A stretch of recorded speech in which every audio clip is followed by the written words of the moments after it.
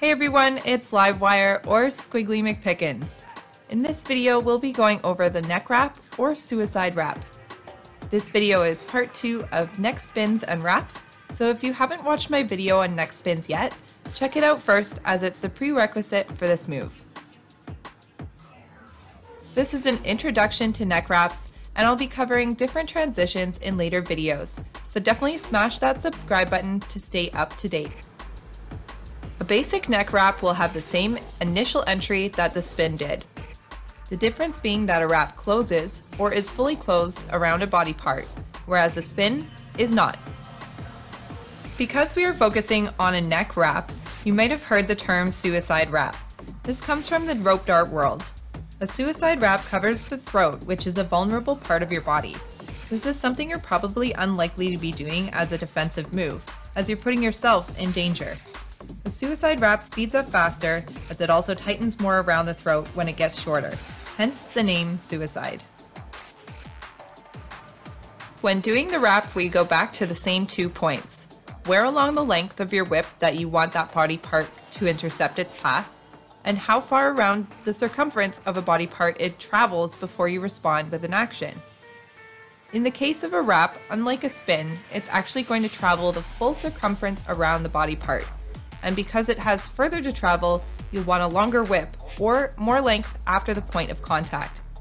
You'll need enough length for it to continue the wrap around the body part, or past the point of contact. Keep it long at first so it doesn't accelerate faster than you're comfortable with. Instead of taking action when you feel it first connect with your neck, wait a longer amount of time for it to close over your throat and start its rotation around your neck again. This is your cue to tip back and send it behind you, just like you did with the spin.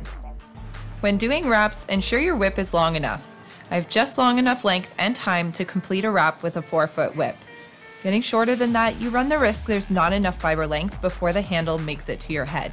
So test it out with your soft prop. Your whip's rotation can be slowed by dipping your head down when you feel your handle on the way down. Go with it as it rotates towards the ground, and it will loosen tension on the whip, stalling it from your perspective. Then tip your head back as it crosses in front of your feet and is heading on the way back up. The term double wrap is actually referred to as a stacked wrap, and the term double wrap has often been applied to what is just a wrap. A stacked wrap is executed twice or more over before unwinding. No more than twice with a 6-foot length. You could stack more with a rope dart, which is between 10 to 15 feet in length.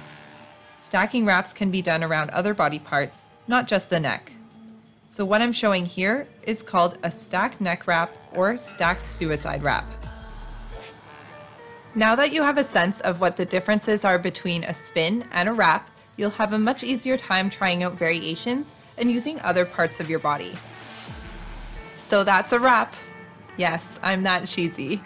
I want to say a huge thank you to my friend at Rope Dartist for all his help in making this video happen. He has extensive rope dart skill and knowledge. He's a Rope Dart Academy instructor and just general ninja badass. So definitely go check him out. I'll drop a link in the description to his profile. We'll be looking at many variations of wraps and spins, so don't forget to subscribe. Hit that like button if this helped you out, and share it with your light whipping flomies. Hit me with a comment if there's any moves you'd like to see me cover. Thanks so much for watching, and I'll see you in the electric jungle.